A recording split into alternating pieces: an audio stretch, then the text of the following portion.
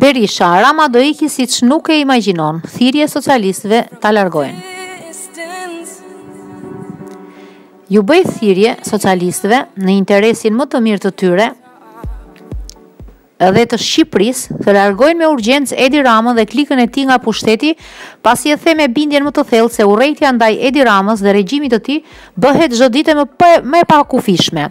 Ata duhet të dinë se un kam konstatuar në datën 16 dhe dje në masa të gjera protestuese atë urrejtje që kam takuar vetëm në vitin 1990-1991 ndaj diktatorit dhe regjimit të diktaturës. Kështu tha ish kryeministri Sali Berisha për mediat një ditë pas djegjes së mandateve të deputetëve dhe protestës që e parapriu një akt të tillë.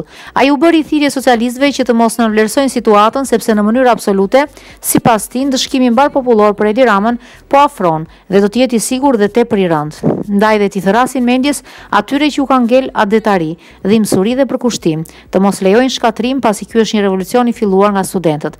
Kanë një merit historike studentët sepse guxuan dhe mbushën sheshet dhe se në çdo sallë e zbërthyen, e nxorën lakuriq të ligun e zi, tani e kanë marrën fjalën qytetarët nga mbar Shqipëria, u shpreh Berisha.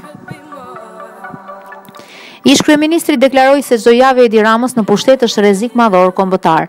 Lidhur me kritikat e ndërkombëtarëve për djegjen e mandateve, ai tha se në mënyrë të padiskutueshme asnjë përfaqësues i vendeve demokratike nuk mbështet djegjen e mandateve.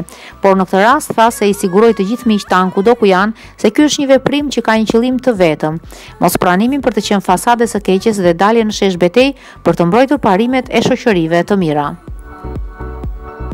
Është një akt i jashtëzakonshëm i diktuar në rrethana të jashtëzakonshme. Sipas tij është mirë që Edi Rama të largohet në një mënyrë që siç tha ai, asnjë mund ta imagjinoj. Edi Rama duhet të largohet një mënyrë më parë nga skena, pasi do e përzën në mënyrën më të paimagjinueshme.